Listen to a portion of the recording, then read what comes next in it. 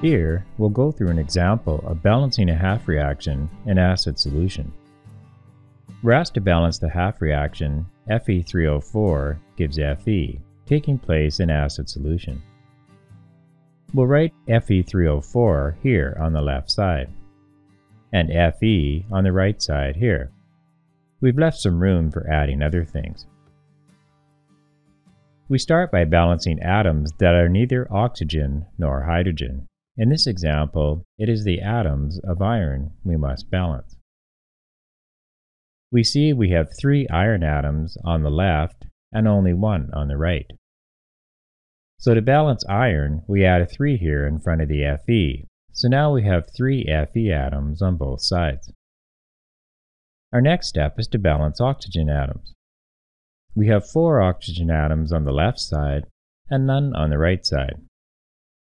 The rule for balancing oxygen atoms is, for every excess O on one side, we add 1 H2O to the other side. So we add 4 H2O to the right side. Notice that now we have 4 oxygen atoms on both sides, so oxygen atoms are balanced. Our next step is to balance hydrogen atoms. To find the total number of H atoms in 4H2O, we multiply hydrogen's subscript 2 by the coefficient in front, which is 4. So we have a total of 4 times 2, or 8 hydrogen atoms on the right side. The rule for balancing hydrogen atoms is, for every excess H on one side, we add 1 H plus to the other side. So we add 8 H plus to the left side. Now we have 8 H's on both sides. Our last step is to balance charge. The charge on Fe3O4 is 0, and the total charge on 8H plus is positive 8.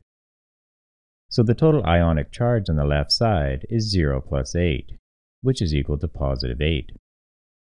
Looking on the right side, we see that the total charges on the 3Fe and the 4H2O are both 0.